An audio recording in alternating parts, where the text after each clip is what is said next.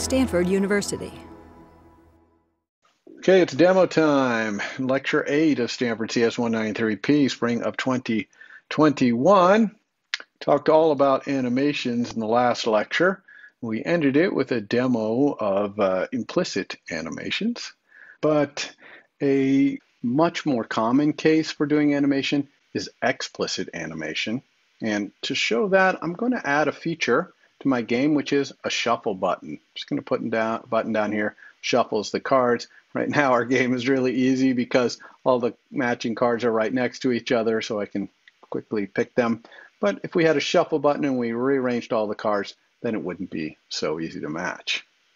Now, if we want our view here to have a shuffle button, we're going to need to have an intent down here to do shuffle.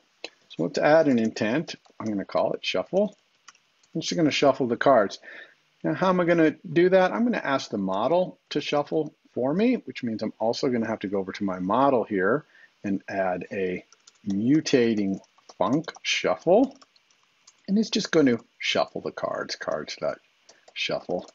Suppose if we were nice, we would also go down here and shuffle our cards when we first create our game. That's really going to make this game a lot harder. I'm not going to be able to just click on side-by-side cards to do that.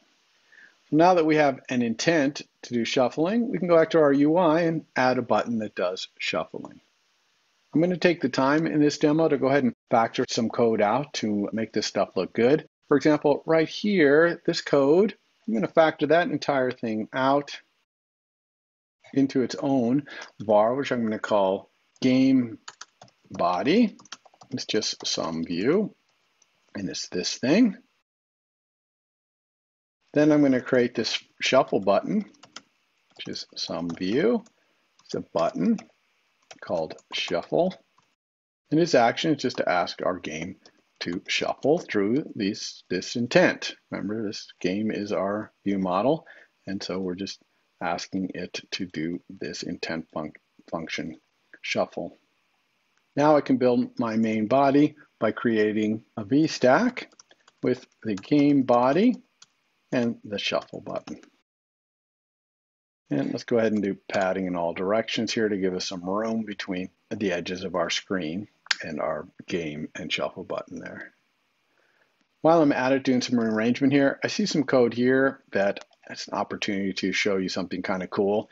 So here we have a clear rectangle. It's just to fill the space in our aspect V grid for when a card is not there because it got thrown away. It was matched and not face up, so we threw it away.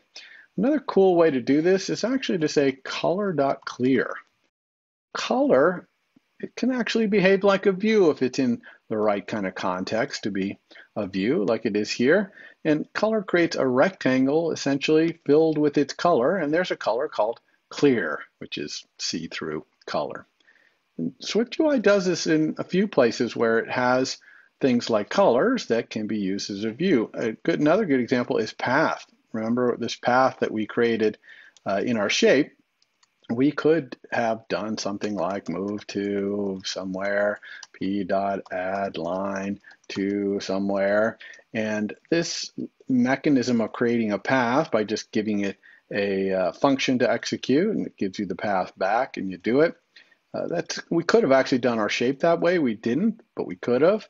And we also can just drop this right in the middle of a view as a view. So path can behave like a view, and it will draw this. You could even then stroke it or fill it or whatever you wanted to do with it.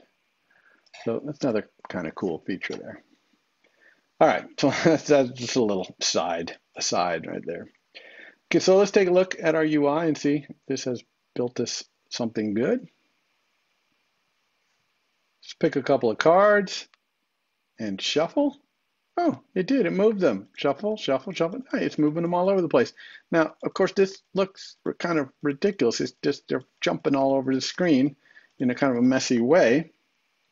This is a great place. We really want some animation. We would love these cards to just kind of smoothly animate moving around. And that couldn't be easier, really, SwiftUI. This is where we do the shuffle. I'm just going to ask it to do it with animation. So with animation is a function in Swift. It takes one argument, which is a function that takes no arguments and returns nothing. You just put the code in here and it will animate everything going on here. So let's see what that looks like. Choose a couple cards and shuffle. Woo! Shuffle, shuffle. So what's actually happening here when we turn on animation? How is this causing this all to happen? We know that animation, it only animates shapes and view modifiers. So there's not any shapes that are being animated here. These have shapes in them, but the shapes themselves aren't being animated. It's just the positions of all these views are being moved around. And those positions are being set by view modifiers that the aspect V grid and inside of it the lazy V grid are calling, specifically the view modifiers position and frame. We haven't really used position and frame. I'll use frame a little bit later in this demo, but those two view modifiers, position and size the views, and they're used by container views by lazy V grid to position these. So when we say with animation, all view modifiers that can be animated are being animated, including the ones that lazy V grid is using to position these. So that's why these are being beautifully animated like this. One other thing to notice about this animation, what happens if I tap this shuffle button really quickly? See, it's halfway through the first shuffle, it starts doing the second shuffle. And that's one really fantastic thing about animation. It's just automatically interruptible. It'll automatically continue to some new animation as best it can. Now, sometimes it's difficult for it to figure out what to do. For example, let's slow this animation way down by having it be an ease in, out with duration of 5 seconds.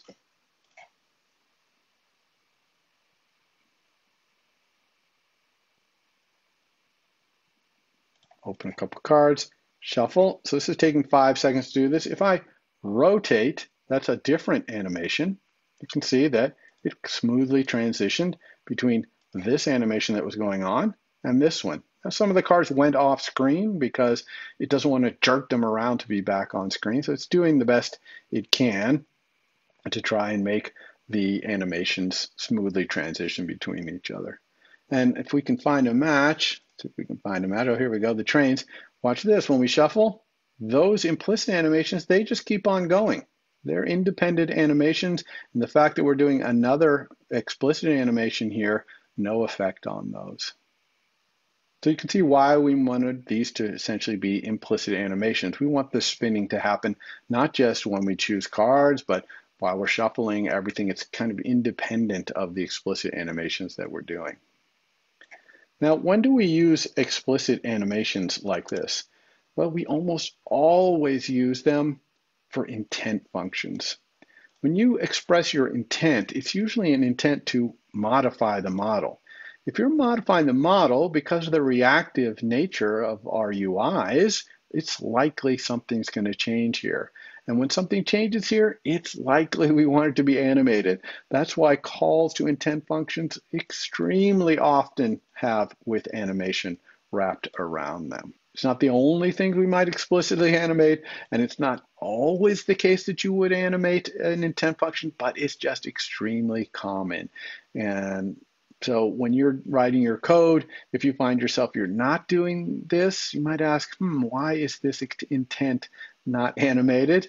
Or vice versa, if you're animating things and it's not really intent, and okay, well, it better be some local thing having to do with the view, and we'll actually see that down the road where I'm going to explicitly animate something that's not an intent, it's not affecting the model, it's only affecting the way the view is drawing.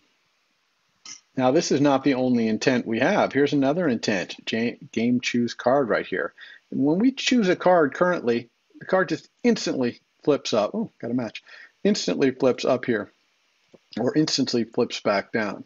So we should be animating this choose as well. This is another intent. Choose is an intent right there. So let's animate that.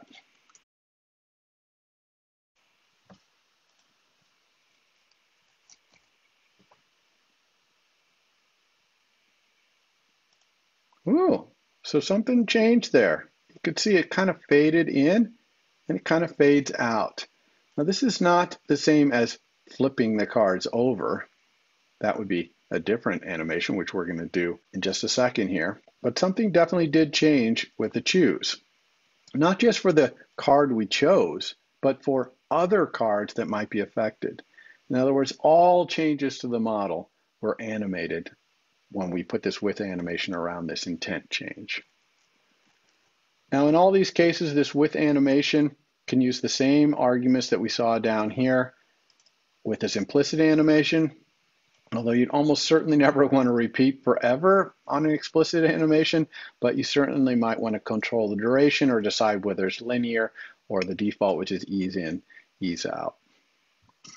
So our next big task here is to make it so that tapping on these cards doesn't just fade them in like that, it flips them over. So I'm going to slow this animation way down too. I'm going to use ease in, out, and we'll duration of 3 so that we can really see what's happening when we tap on these cards. They're fading in, and then fading out while this one fades in. So how are we going to make these flip? All right, what does it actually mean to flip? If you think of a card flipping over, it's actually a kind of a 3D effect, right? Cards start there, it kind of tilts up on its edge so that you can't even see the card, right? You're looking down its thin edge, and then it flips back down. So we're going to have to somehow flip this over in 3D. It's not a 2D flip where the card is spinning like the matched emojis are. It's actually rotating towards us in space. And it turns out there is a really easy way to do that in Swift UI. You're finding out there's a lot of easy ways to do common things. And we're going to do it in our Cardify because this is where we actually do the face up and face down business. It's going to have the Z stack that does the Cardify, the very top one here, have another effect. It's an animatable geometry effect called rotation 3D effect.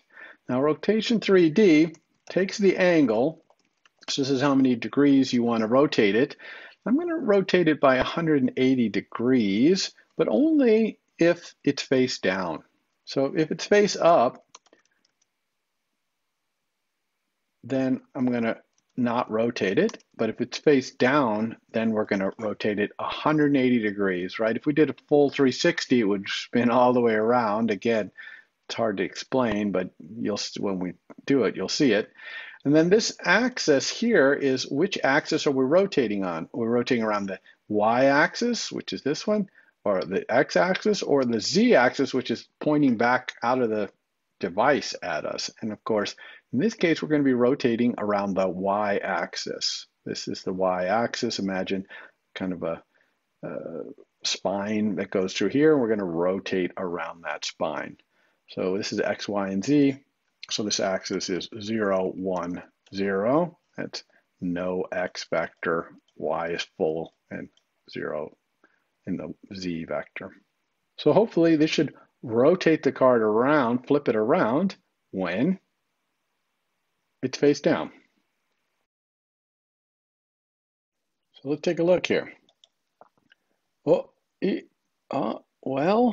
interesting. It definitely is flipping the card over. It's even got a little bit of perspective. You see how this side gets a little longer when it flips over.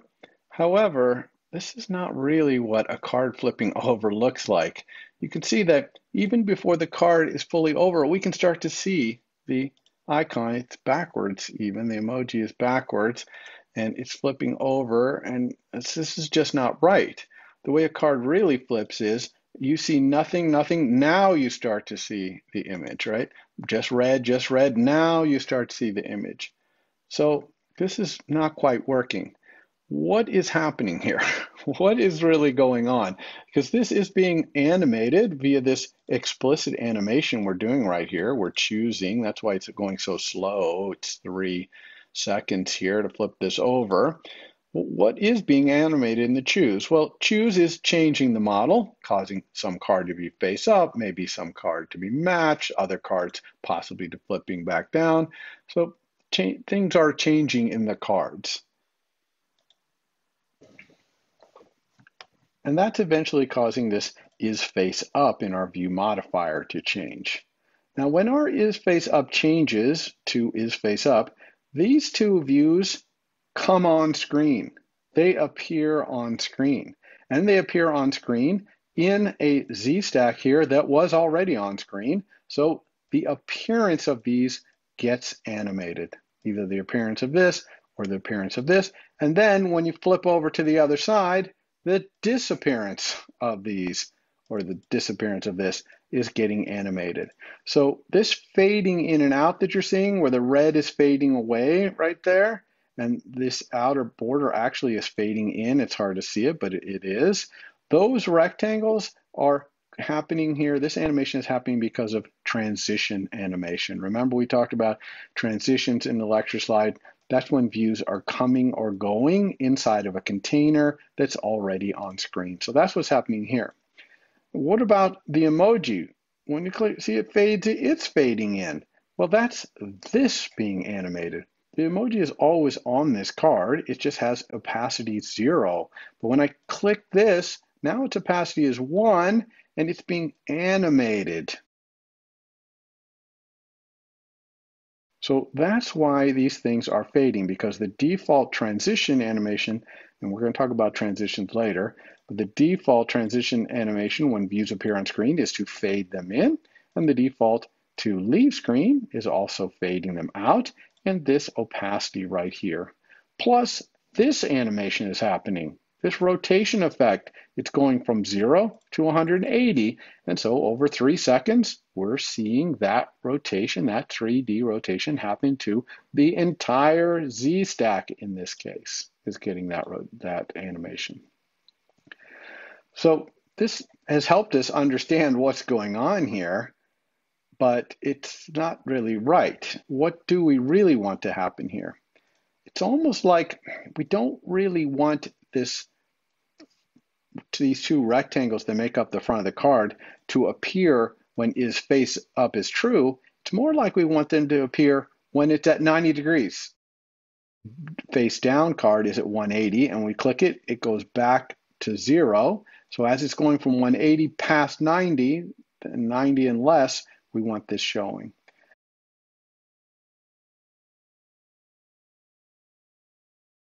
And on top of that, we don't want any fading in or out. When this gets to 90, we want that to be on there full blast, not faded in through some opacity. Plus, we never want this dark red to fade out like that. It stays full dark red until it gets to 90, and then it disappears. So that's quite a different thing going on here. And there's no way to make these things do that with any kind of standard view modifiers, but that's okay, because this is a view modifier. We have a view modifier right here. View modifiers are the things that does animations. This is a view modifier. This is a view modifier. We have our own view modifier, so we're going to learn how to make our view modifier do this weird thing where it rotates around, and when it gets to 90 degrees, it flips from one view to the other. Now, how the heck are we going to do that? Well, we know that we're going to have to track how much this is rotated, because when it gets to 90, we need to flip. So we're going to have to add a var called rotation, which is going to be our rotation in degrees.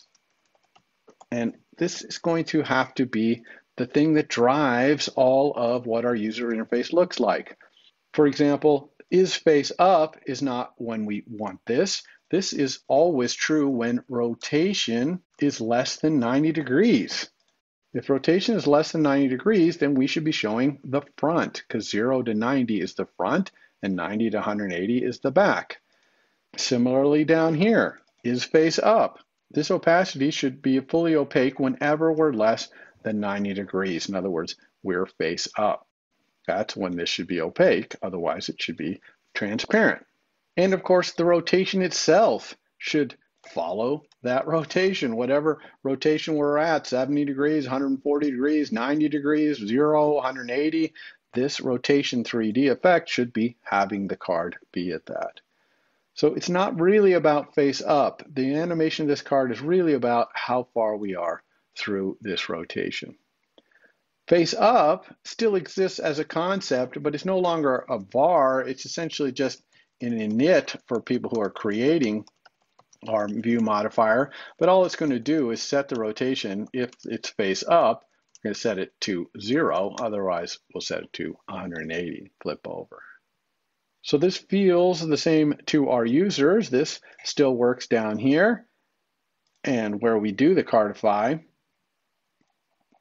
it's still face up, but internally we're worrying about the rotation because we need to know when we pass 90 so we can switch these views, and also we can switch the opacity. So this is a good start, but it's not enough. If I run, nothing is actually going to change here. When I tap on a card, it's still doing the fade in, fade out thing. It didn't do any of this stuff. Now the reason it's the same is that we have not in fact animated this degrees. So this degrees just gets set to 0, 180. It never animates through 90. So it's either 0 or 180. That's the only value this rotation ever has. We need to have this animate, meaning we need to have it start out at 0, let's say, and go to 7, and then 12, and then 20, and then 25, and 31, kind of go through stepwise animation. And that's what animation is essentially, having variables that go from some starting point to some ending point along some curve, the ease in, ease out curve, or linear curve, whatever it might be. That's what animation is. So we need to animate this. How are we going to get this animated? Well, we're going to do it by not being a view modifier. We're going to be an animatable modifier. I'm going to go take a look at this protocol in the documentation. And there it is, protocol animatable modifier. It's both an animatable and a view modifier.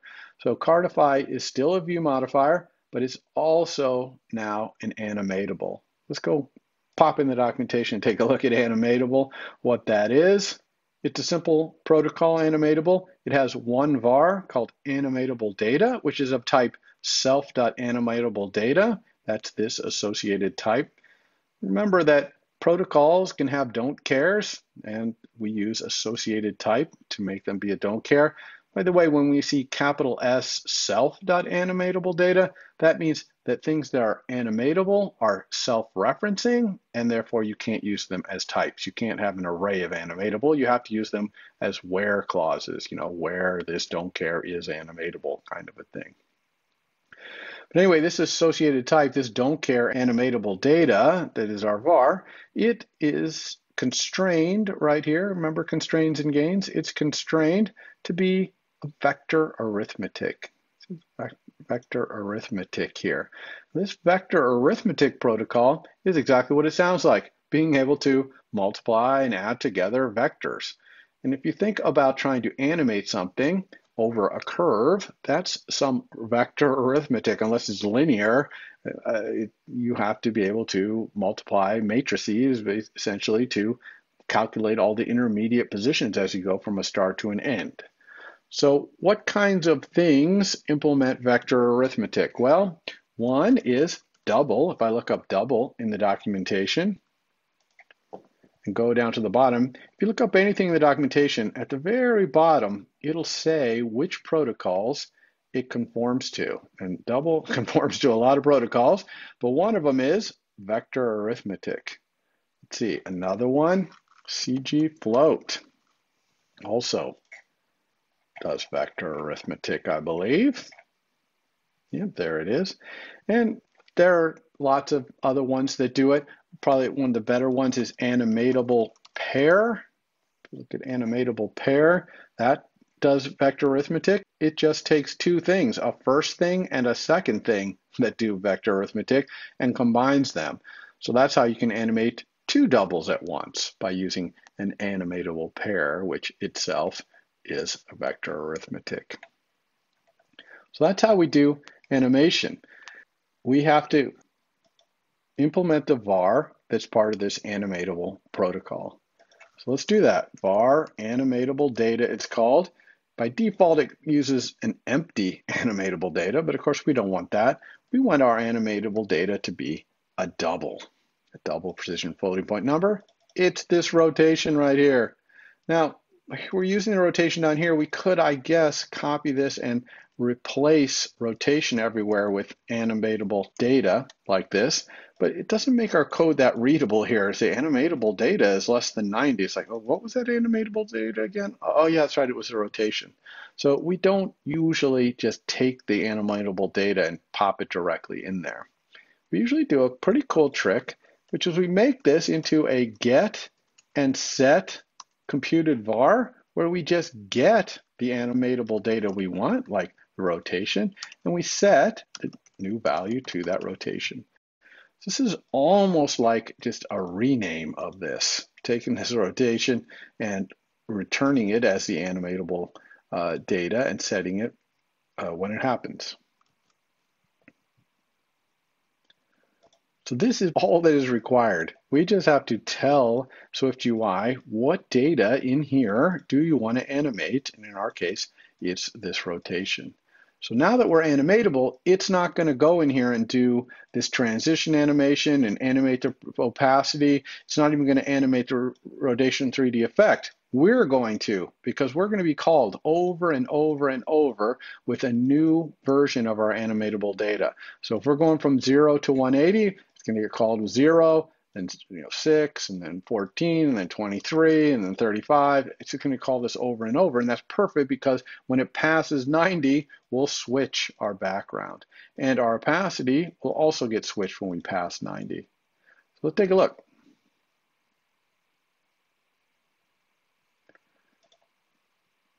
Woo, yes, look at that. So we click it, it's red, red, red. Oh, now it's the front.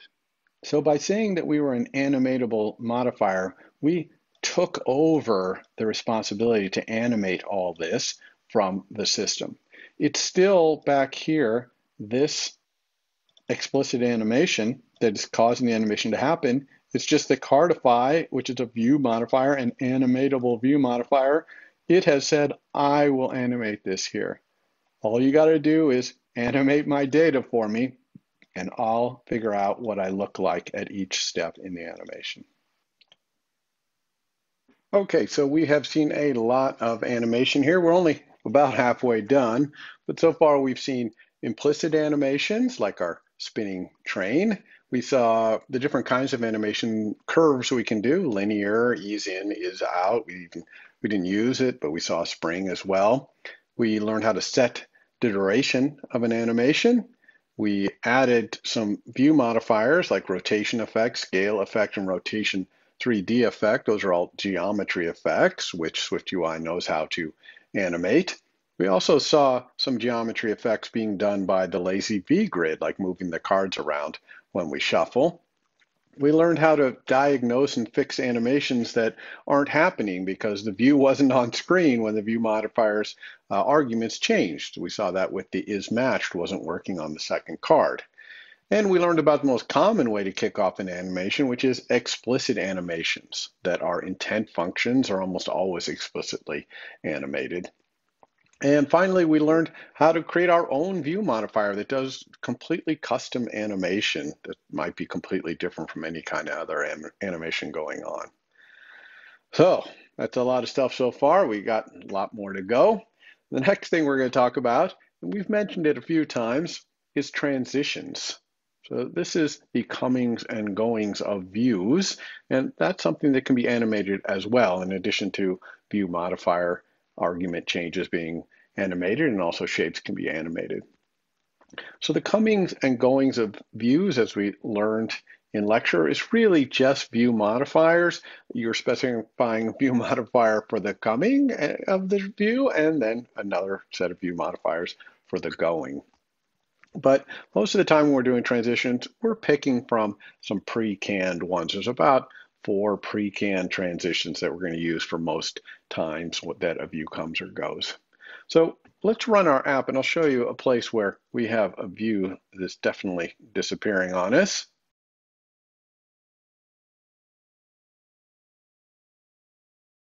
So let's go back to our game and speed our animation back up so we can click on choosing cards without having a really slow animation going there. Now to show you this transition, I need to find a match. So we're going to have to play the game a little bit here. Oh, was that a match? There it is. So we got a match. Now I'm going to click on another card and we're going to watch what happens to these two views. They're going to fade away. Watch this. Whoop, see, they kind of faded out. That was a transition animation. These views transitioned to not being in the UI anymore, and so they went through a little transition animation. Let's go change that transition animation to something else so we can see how we can control it. Now, the view that's disappearing here is, of course, our card view that's in our game body. And adding a transition, very straightforward. We're just going to say dot transition. The argument here is usually going to be a static on the any transition struct. And this any transition is actually what's called a type erased transition. So transition is a type, but we almost never use it. We use these type erased versions of it. And I'm going to talk about type erasing in a future lecture, but for you, you don't have to worry about it too much. Just know that you go look up this struct any transition in the documentation, you're going to see that it has some really useful statics. For example, any transition.scale. This transition means that the view zooms down until it's so small that it disappears, or if it's appearing, then it zooms out from nothingness up to the size of the view. So this is kind of a fun transition. Let's see this one in action. Again, I'm going to have to play the game, find a card here. Oh, a train. There's a train. Match. Now I'm going to click on a card here, and it's not going to fade out. They're going to kind of just disappear down to zero size. Watch this. Whoop. So that was kind of fun. That's actually, I think, a little nicer look than the fade out kind of animation. Let's see it again. Here we go. Yeah. And again, this transitions can have their own animations that can control things like the duration. And you just put animation after here. We'll say animation.ease in out with a duration of, we'll say 2 seconds so we can really see it happening.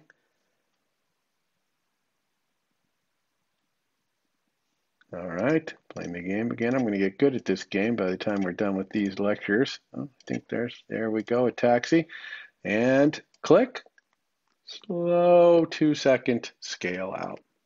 So being able to control the animation that happens when views arrive and disappear from screen is really powerful because that's often happening.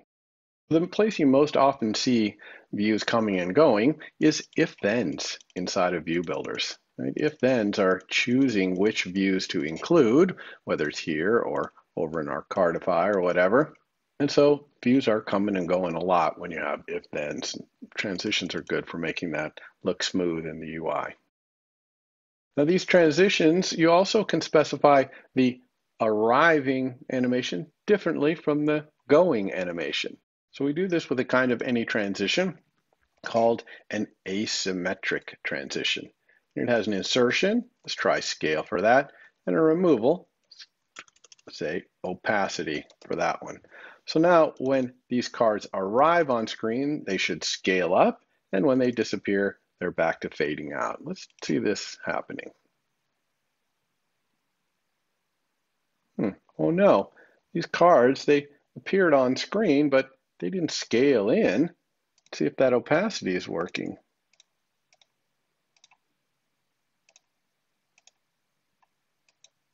Yeah, the opacity is working. That faded out. Why did this not scale in? Well, this is our old problem again, where these views did not appear or disappear on screen from a container that was already on screen. This aspect V grid came on screen with these cards already there. So they're not appearing on screen inside of a container that's already there. They appeared with their container. So it's the transition of this aspect V grid that's going to control that appearance or disappearance because it's the thing that is appearing. And this shows a big difference between transitions and animations of view modifiers. Transitions can apply to dining room chair Legos, and they mean the entire dining room chair, its comings and goings. Whereas animation, when we apply it, implicit animation, if we apply it to a container, it distributes it out to any of the views inside. So that's quite a different feel there. But it makes sense, right? If you specify a transition for an aspect V grid, you're talking about the whole thing. And if you specify a transition for a card view, you just mean for that card view. So how could we make it so that when we first run our app like this, the cards scale in instead of just appearing with the aspect V grid? To do that, the aspect V grid has to come on screen first, and then after it's appeared, then these have to appear. And we often want to do that, where we want a container to get on screen first, and then after our container's appeared, then we want to have our views inside of it appear. There's a really cool way to do that, which is a view modifier that we use often on containers, but it can be used on any view, called onAppear. And it just takes a function, and inside here we can do anything we want when things appear. And really what I want to do here is essentially kind of deal the cards out into my UI. So how am I going to deal my cards though? I'm going to have to keep track of whether each card's card view has been dealt or has been put out into the aspect V grid. Now, where am I going to keep track of that information? I could keep it in my model, but it doesn't really belong in the model for my memorize game because it's not part of the memorize game to deal. Now that's different, for example, than your set game that you're working on in your homework. That does have the concept of dealing 3 new cards out. So dealing there might well be something you'd put in your model. A hint, hint for the next homework. But for the memorize game, it's not. It's just purely a UI thing to deal these cards out, so we get this nice scaling in animation that we want. So that's where things like @state come in. It's temporary information about the cards because they're only temporarily not dealt out here. They quickly get dealt out, and then that state is really hardly even used after that. So @state is really good for that kind of UI control. So let's create a little @state here to do this. And remember that @state is only for use in my view. So we're always going to make our @states private. And I'm going to keep track of my cards by creating a little var called delt, which is going to be a set of the ints, which are the identifiers for my cards. Set is a new thing that hopefully you've read about in your reading, but it's similar to an array. It's just that you can't have the same thing twice in a set. An array could have the same thing in there many times, but a set makes sure that these things are unique in there. And so things in a set have to be hashable. Luckily, we know that an int is hashable. And it'll keep track of them for me. So as I deal my cards out, I'm just going to throw the identifier for the card into this set, and that way I'll know whether a card has been dealt. Just a simple way to keep track of them. And it's going to start out empty, which means none of my cards have been dealt, which is good, because then when my aspect V grid appears, all my cards will not yet have been dealt, and I'll be dealing them out. So I'm going to create a couple of little functions to help me with this that use this delt. One func is called deal, and it takes a card, emoji memory game.card, and all this does is inserts that card into this set. So dealing a card just means put it in this set. I'm also going to have a little kind of isDealt function so I can tell whether a card has been dealt. Actually, I'm going to do isUndealt because that's really what I need to know is whether it's not been dealt yet. Put the emoji memory game.card here. It's just going to return a bool.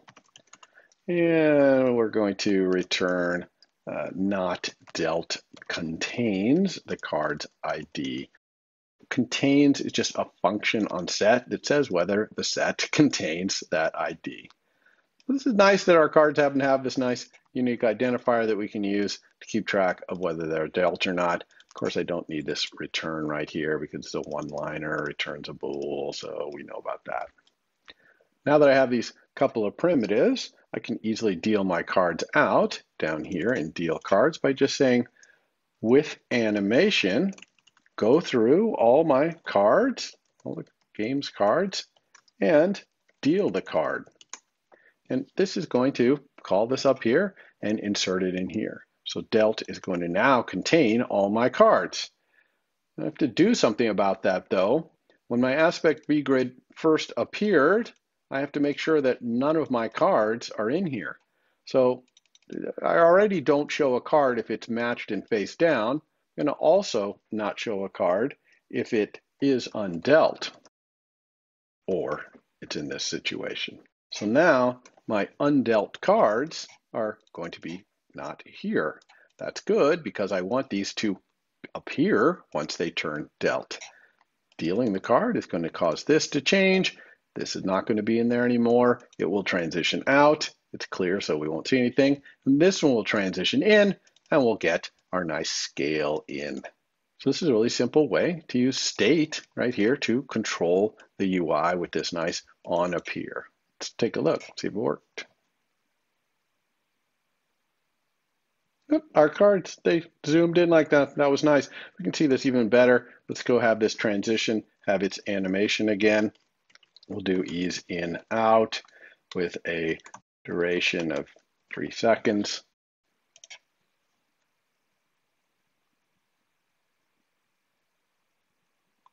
There it is. And hopefully our out also works. Oh, I missed it. There's an ambulance. All right, here we go. And it faded out over 3 seconds. So we really learned three things at once there. One thing, we learned about these transitions, having different ones for in and out. And we also learned about on appear, which is a great way to not put a view on screen until after its container appears. And we even learned a little bit how to use @state for real. This is not demoware. This is for real temporary state in this view that's used to control just how the UI operates. So this UI looks great, but what we really would like, instead of just having our cards zoom in at the beginning like this, is if we could deal them off of a deck. And that's more like a card game. So I'd like to create another view, which is my deck of cards, and then have the cards deal out to fill up the screen here. I've already got this mechanism where I'm going to deal my cards when my container appears. I don't have to do it in this kind of simple transition way. I can do it with a deck. So let's start that with a deck. I need some sort of deck, and just like I have my game body here, I'm going to create another var, which I'm going to call my deck body. It's some view, of course. And this is just going to be a Z stack of card views. I'm going to do for each my game's cards. Here I want to filter out for only the ones that is undealt. And we'll take each of the cards in that for each and create a card view for it. One thing when you're doing these functional programming things and you're passing along a little function here, this function is undealt. It itself is a function that takes a card and returns a Boolean. So we don't have to do this little curly brace here. We could actually just say filter is undealt, because the argument to filter is a function that takes a card and tells you whether to include it. We have that function. We don't have to put it into curly braces here. This is probably a good opportunity to also show you how to fix the size of a view. My deck of cards, I really don't want it to scale and get larger or smaller, because it's not the same as the cards in my game, where if I have more cards, I want them to be smaller, and fewer cards are bigger. I want my deck to be a fixed size. So let's take a look at the view modifier that lets you set things to be a fixed size. It's called .frame. Now, frame has a lot of arguments you can see here: min width, ideal width, max width, blah, blah. But it also has just simple width and height. Notice it also has alignment. That's because this frame is really just going to create a space for this view, in this case the Z stack, And if the Z-stack does not choose to use all the space offered to it, remember how layout works, then this alignment will say where it appears, at the top, left, right. Now our Z-stack, of course, has card views. These things are all things that take all of the space offered to them, so we don't need to specify any alignment here. So how about the width and the height? Now I've started to type some sort of constant here. I wanted to say, I don't know, 60 wide and maybe a height of 90, something like that. But really, we want to be better about doing constants from the start, even in these demos. So I created a little code snippet for my card. And these constants, I'll be using them the rest of these demos to set things. And I just wanted to emphasize that you should be doing this. You shouldn't be having these magic numbers up here. So I have one here for the undealt width and height. I'm going to go here and say my card constants dot undealt width, and then my card constants dot undealt height. This will create a space on screen that's this size, and our Z-stack is going to fill that frame because this is a flexible Z-stack full of flexible card views. We better also set the foreground color, just like we set the foreground color on our game body to red. We should set the same thing for our deck body. But I'm not going to say foreground color dot red here. I don't want this red to be a constant in my code. So I'm going to change that to card constants dot color. Use that here. That way I'm never at risk of my deck being a different color than my game's body. Now we can just pop this deck body into our top level UI here. I'll put it in the V-stack to start anyway. And I'm also going to slow down this deal animation so we can really see what's going on here. And we can also remove this slowdown animation on the transition of our cards arriving here. But I'm going to leave this transition in here, this scale, so we can see that happening. And in fact, let's add a transition down to these card views down here so we can see them more clearly. But in these ones, we'll use the default for arrival, although remember that these deck cards, they just appear. They don't actually transition on screen because their Z-stack that they're in is always on screen from the start. We don't have this on appear going on with our deck body down there. But when they're removed, I'm going to have them scale. And these get removed when the deal happens because they get removed out of this for each right here. And that's another thing to consider when you're trying to find which of your views are arriving and departing so that you can set their transitions. We talked about that happening with if-thens, like up in this view builder here. This if is undealt is what causes this to appear or disappear. But it can also happen with for eaches. You have this array right here, and this filter is causing it to change. When we deal the cards, this filter filters them all out eventually, and that makes these card views all disappear. So that's a second way, very common way to see views appearing and disappearing is with for each. Let's take a look and see what we got here. Hopefully our scale animations will show us what's happening. There's our deck, and on appear, it started to fade out, and these ones started to fade in. So we've made a good first step along the way of trying to make a deal animation happen here. Of course, it's really not quite what we want. And I can tell right away another thing that I want is I don't want it to do this deal as soon as I launch. I just want it to deal when I tap on the deck. So I'm going to go move this on appear that does the deal. Take that, pop it right down onto my deck body and have it be a tap gesture instead. We're doing exactly the same thing, dealing the cards. It's just I'm doing it when I tap on my deck, which is a little more user-friendly than having it do it automatically. Okay, here's my deck. Good. Tap. And we're dealing all the cards. All right, so dealing the cards really means that they fly out from the deck to where they're supposed to be. That's what dealing looks like. How do we do that?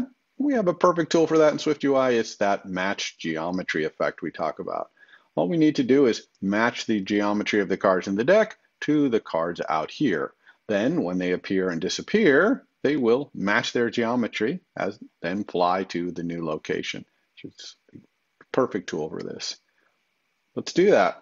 It's going to go up here, start with our card views in our main body. I'm going to say matched geometry effect, and we need an ID for this view. Perfect ID available is the cards identifier, and we need to specify the namespace that this ID lives in right here, because we could have multiple matched geometry effect happening with completely different kinds of views. We can use this namespace, it's essentially just a token, to provide meaning to what this int, in this case, is.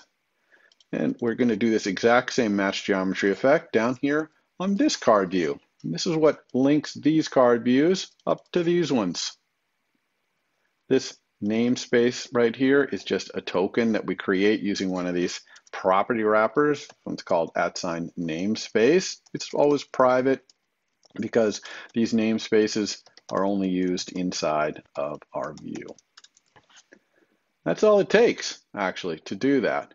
Now, one thing that you noticed I've done here is I went ahead and left these transitions in here because I just want to emphasize that these transitions can take effect. If you want, you can match the geometry and you can do the transition. That don't really make much sense here because we want the matched geometry effect to cause the cards to fly up there. We really don't want them to be scaling or descaling or something as they're doing it, but we'll leave it on and see what we get.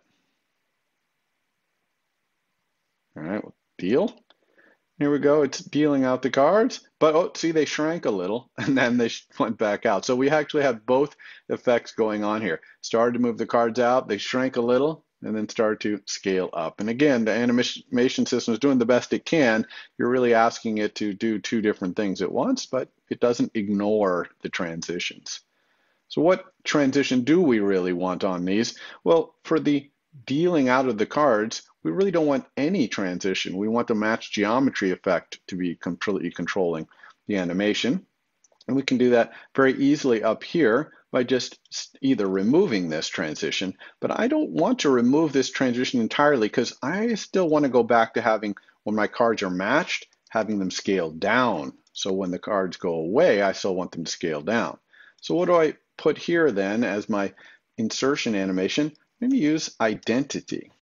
Identity means don't scale it, don't opacity. It's the don't do any animation essentially for this transition. It's exactly what I want. So I can still have it rely on the geometry effect when it's inserting one of these card views, and then still have it scale away when they match and go away.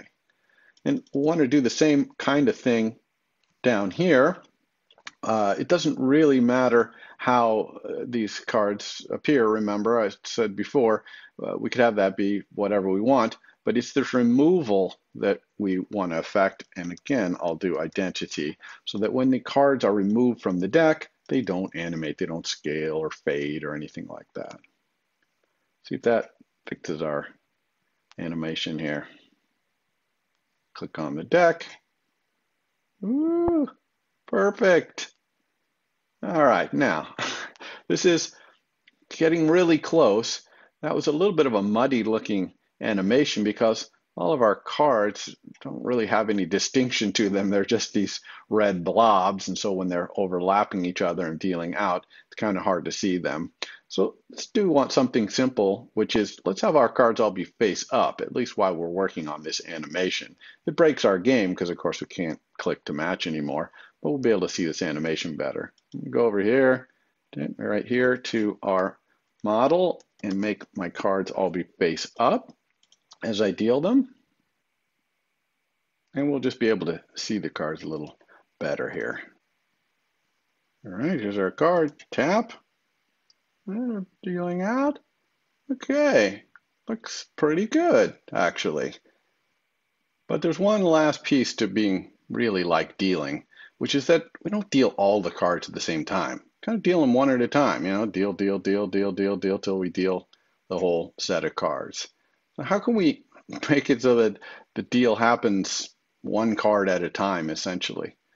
The way to do that is we're going to delay the animations as we go. So we'll deal this card out, and we'll just wait a short amount of time. Then we'll deal this one. Then we'll delay the next animation a little bit, and then a little bit more. We'll just keep delaying each animation more and more until this last one, its animation doesn't even start until most of these other ones have been animated already. This is really simple to do because animations can be delayed. You can specify what their delay is.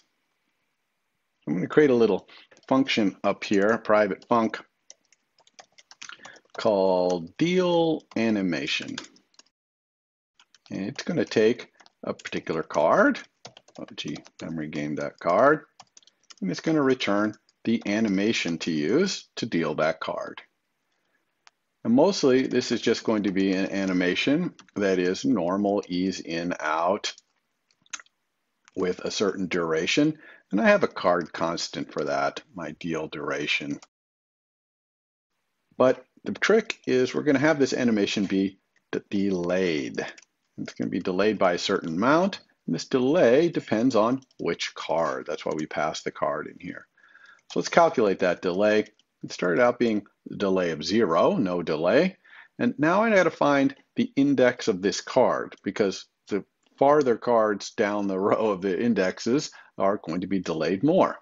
So we're just going to say if let index, and we know how to get the index of a card out of a cards array from our previous lecture. So I'm going to do first index where. I'm just going to find the one where this guy's ID equals this card's ID.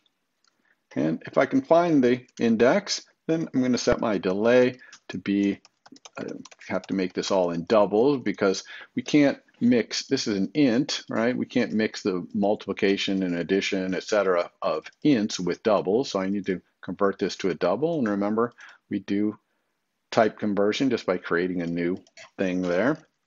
I'm going to multiply that times. I'm going to use a card constant here again, this total deal duration I call it, which is the total time to deal. I'm going to divide that by the number of cards in my game. So we'll take the total time we want it to take to deal all the cards and divide it by how many cards we have, and that's how much we'll delay each card goes through. So I have this deal animation right here. How do I apply this to each card? Well, here's where I do the deal, and right now I'm animating all the cards being dealt at once. So instead, I'm going to move this 4 out here and do the with animation for each one using this deal animation for that card. So I just swapped it around. And yeah, this for loop is going to happen very fast, and it's going to fire off 16 or however many cards there is animations, and they're all going to overlap, and that's all perfectly fine. The animation system has no problem with issuing many animations all at the same time and all overlapping at the same time. Let's see what this does.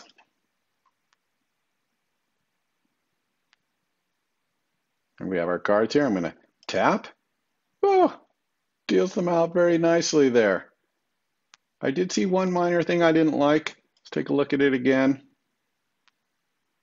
When you watch these cards being dealt, it looks like they're being dealt from the back of the deck here. So this ambulance seems to stay on top, and then see the cards are kind of flying out the back of it.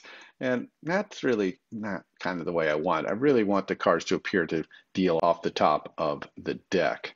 So how can I control the order of the cards in the Z direction, we call it, the direction that comes out of the screen towards us? That's the Z direction. Because right now they're in this Z stack, so they're probably in the order that these cards got filtered out of here. But up in here, I've got an aspect V grid. It's just unclear what the order of these cards is, right? The aspect V grid puts them in order this way, but we don't really know what their order is front to back, from the device out towards us. Well, when you have a situation like this, where you've got the cards and you want them to essentially be in some order towards the user, you can use a great little view modifier called z-index. I'm just going to put the same z-index on both of these card views, and that way they'll, no matter which one they're in, they'll have the same z ordering. So let's put it in here. Z-index. I'll have a little function to calculate the z-index for a given card. And I definitely want to have this Z index business happening on both of the cards so that they're lined up as they deal out. So how am I going to calculate the Z index? Very simple here. We'll private func Z index of card, geomemorygame.card. It's going to return a double. So the Z index can be any double that you want, and the higher numbers will always be in the front, and the lower numbers will be back towards the device itself in the Z direction. So in this case, I want the first card, the 0 index, to be in the front. So I'm going to do minus double of the index of the card, which again is game.cards.first index, where and $0.ID equals the card's ID. And if we can't find it, I guess we'll just return 0, which means put the cards that we can't find in front. So this is that optional defaulting. Remember, this returns an optional because it might not find the first index. And so we're going to default it to 0 there. Let's see if that fixed our dealing from the bottom of the deck problem. All right, here we go. Deal. Oh yeah, they're coming off the top. Very nice. Okay, let's turn our cards back down so we can actually play the game.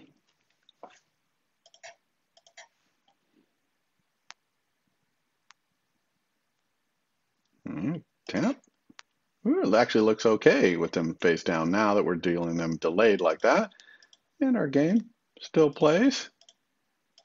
Oh, there's a match right there. And now when I click on another card, hopefully these will fade out because I have the removal transition for this card view still being scale.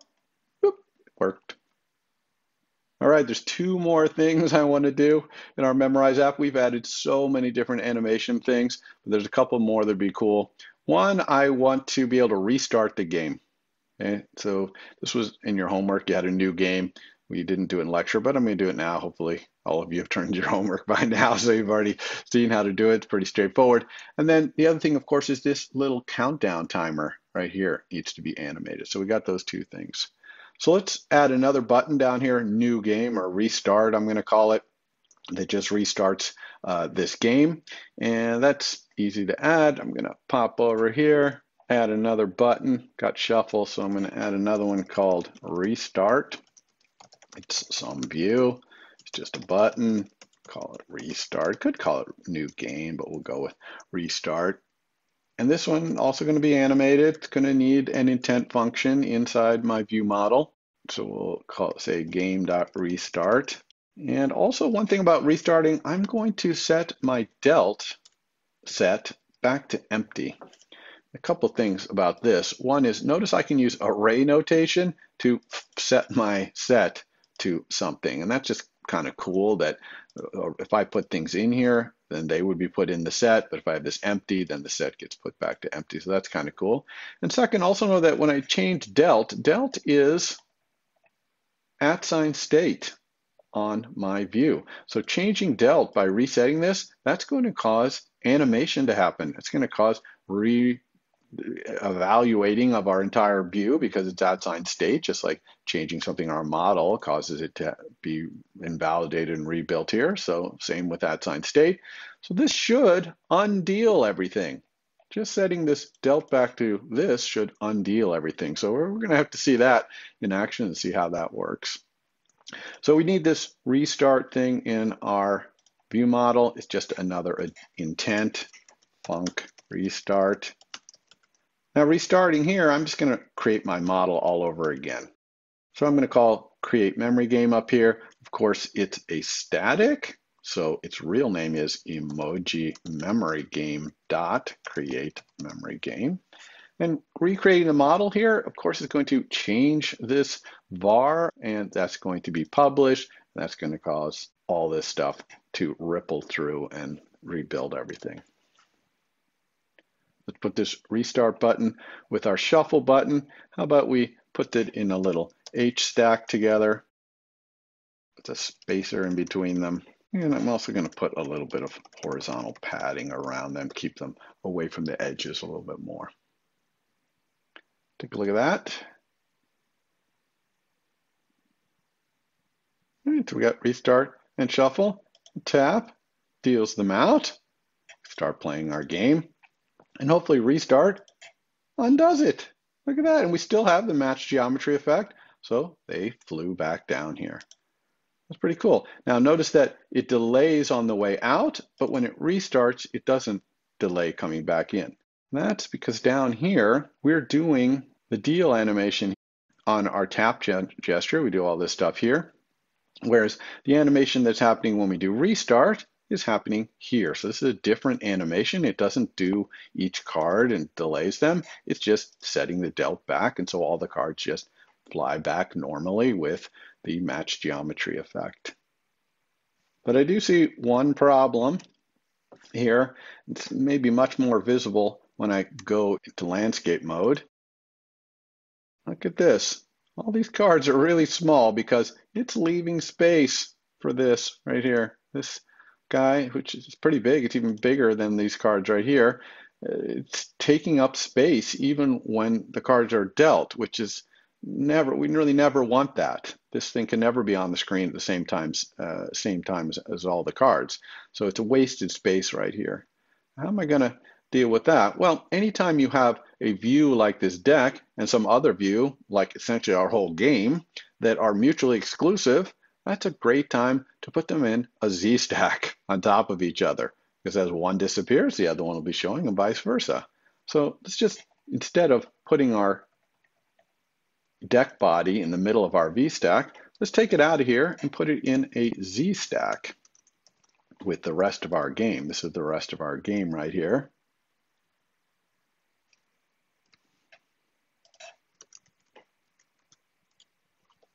And run that, see what that looks like. Okay, so here it is, it's Z-stack of these two things. It's put it right in the middle of the screen. Still works to deal the cards out. They just deal from the middle of the screen.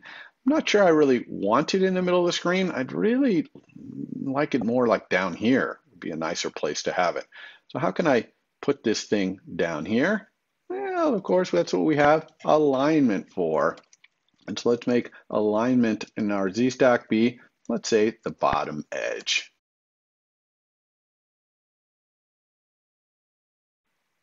And for our deck, that means putting it down here. For the rest of our UI, it's a flexible UI, so it's going to fill the entire space. Doesn't really matter where it's aligned. We'll tap. Very nice. The cards are much bigger. They're not having to save space for the thing in here. And if I restart, it comes right back down to here.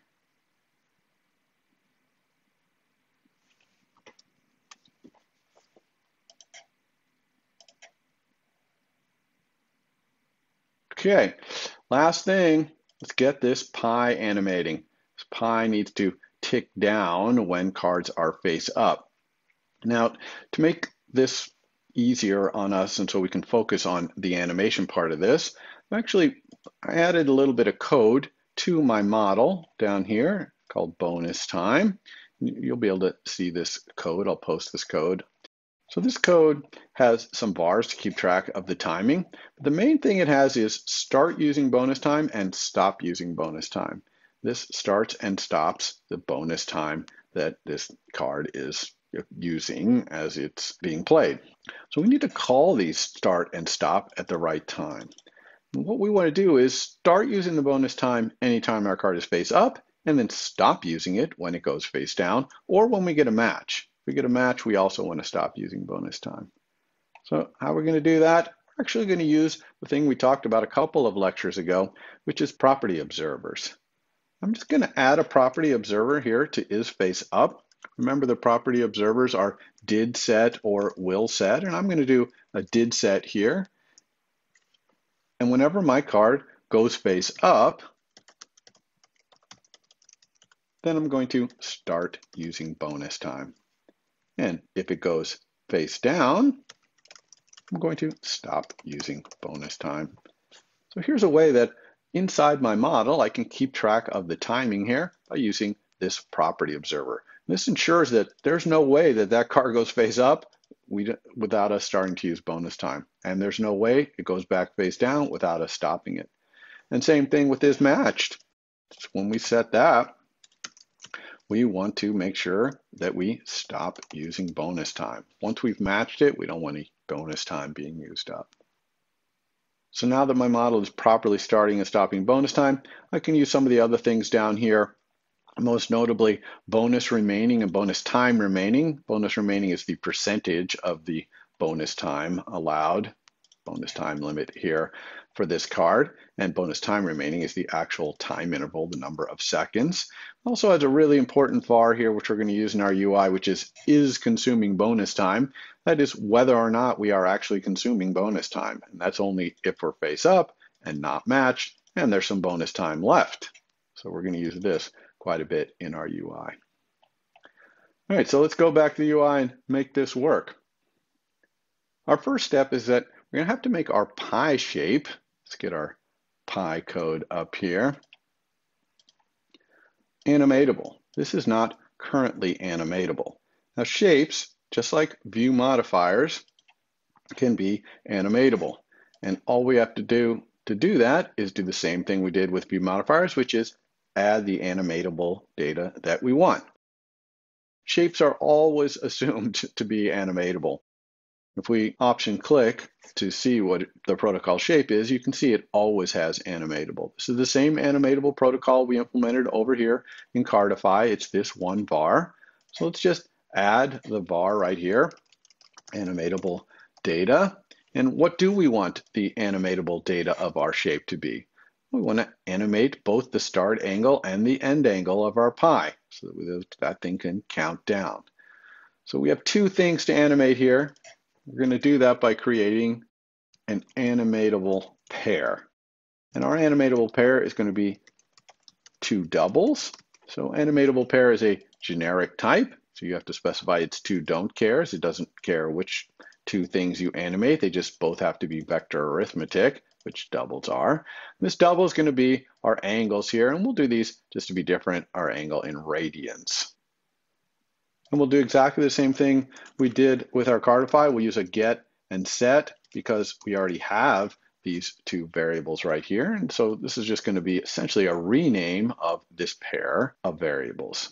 So when we get here, just going to get an animatable pair that has the start angle as the first thing and has the end angle as the second thing we're animating. And exactly the same over here on the other side. We're going to set our start angle by getting an angle in radians that is this new values first item. Right? We're in the set of a computed property, so new value is the thing that our animatable data is being set to. And then the end angle equals angle.radians new value dot second. So dot first and dot second are just vars in animatable pair that give you the first thing and the second thing in the animatable pair. Believe it or not, that's it. That's all we need to do. Once we have provided what it is we want to animate, our path down here is just going to be, again, repeatedly called with our animated start angle and end angle, and that should redraw our path. So animating shapes, super simple, pretty much the same process as we used to animate view modifier over here. So now down here in our card view, this pie is animatable, could be animated. So let's make that happen. Let's start by just having the pie show our card's bonus remaining, which is the percentage remaining. So since it's a percentage and I want to do it with 360, but I want to go backwards, I'm going to do 1 minus the bonus remaining times 360. So this should make the pie show me how much time is remaining. Let's run and see how this works.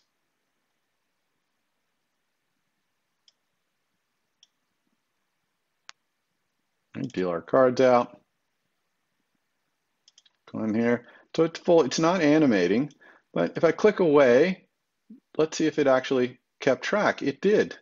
You see that? And then this guy, go back to him. He had just a sliver left. So it is actually keeping track. When I have a card, bring it down, bring it back, tick down a little bit, take it away, bring it back, it's ticked some more, take it away, bring it back, it's ticked down some more. So it is definitely counting the time. However, it's not animating in real time. We need it to be showing this moving in real time. Well, that turns out to be a little bit of a problem because nothing is changing in our model while this is counting down. Our model does not modify itself constantly, less time, less time, less time. All our model does is keeps track of how much time has been used. If you ask it, it'll tell you, oh yeah, you've used 6 seconds or you've used 4 seconds, but it's not constantly changing and telling, updating itself to be, oh, it's 2.7, 2.6 seconds, 2.5. No, it doesn't do that. It's just query. We just ask it how much time is left. So how do you animate something that's not changing? This is a really interesting part of animation. We know one of the golden rules is we can only animate changes, things that have changed. And what's more, really, we're going to try and animate something in the future because when this card first comes up, it's got whatever time it's got left. And what we really want to animate is it going to 0. Well, it's going to go to 0 in the future sometime. So that's another breaking of the golden rule, which is that animations are showing you things that have already happened. So how is it possible to animate something in the future? The answer to all that is we're just going to create some @state inside of our card view, which is that future. And then we will animate to that future. So it's just simple as saying we want @state, which is always private, var, and I'm going to call this my animated bonus remaining, and it's a double, and it's going to be 0 to start. So I'm going to have my pie, instead of showing the bonus remaining here, I want it to show the animated bonus remaining. However, I only want to show the animated bonus remaining if it's actually consuming bonus time. Remember over here, we had this is consuming bonus time. Only if that's true do I want to be showing this animated bonus time. Otherwise, I want to be showing the time that was used, the current bonus remaining. So I have a little bit of an if I have to do here. If the card is consuming bonus time, then I'm going to do one thing, otherwise I'm going to do the other. So what are the two things? Well, if it's consuming bonus time, then I want to be using my animated bonus remaining right here, which is really going to be the future. Otherwise, it's going to be this. Now, I want the padding and opacity on both of these. So I could just cut it from here and paste it here and also paste it here, but it's kind of gross because now every time I want to change the padding, if I say, I want 7 here, yeah, now yes, I could have a drawing constant for this. I should anyway, but there's another way to do this. If you have an if right here and you want to put something on both, you can put it in another sort of view combiner called a group. So a group is kind of cool in that it's really just a view builder, so it can have ifs in here, but you can use it to put other things around the outside. So these things are going to apply inside here. So this is just a convenient way to group things up and put the same view modifiers on all of them. Now we're almost there, except for that animated bonus time starts at 0. It's just always 0. Okay, so animated bonus time is always going to be 0 here. So when we're consuming bonus time, it's not going to actually be doing anything. We need to kick off this animation.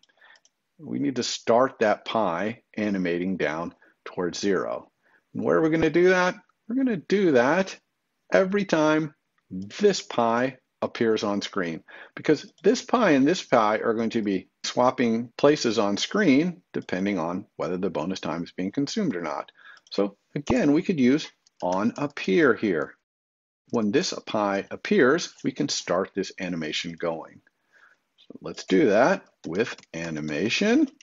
What is the animation? We want to animate the animated bonus remaining going to 0. This is what we're doing. This is how we're going to animate into the future, by animating this going to 0.